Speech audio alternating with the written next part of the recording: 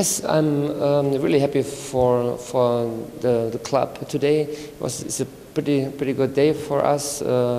We saved 3 important points, and I think on this performance we can develop something, and we have to show ahead, and we have to prepare us for the next game. Yes, we have to still work very hard, because we get nothing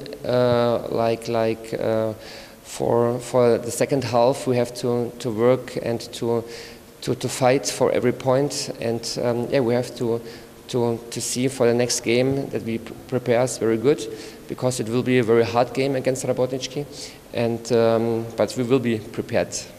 You know, I think this is a way, you know, and we can expect from today for tomorrow that they develop a lot, because it's a process, and we have to consider that, and we have to show that we put some players, if they good prepared for the game, and we have to be very sensitive for that.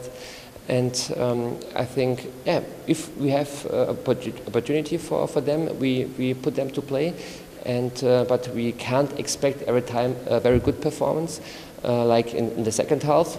But in the first half we show a good performance from ndaj, and we can build up on this performance in the first half.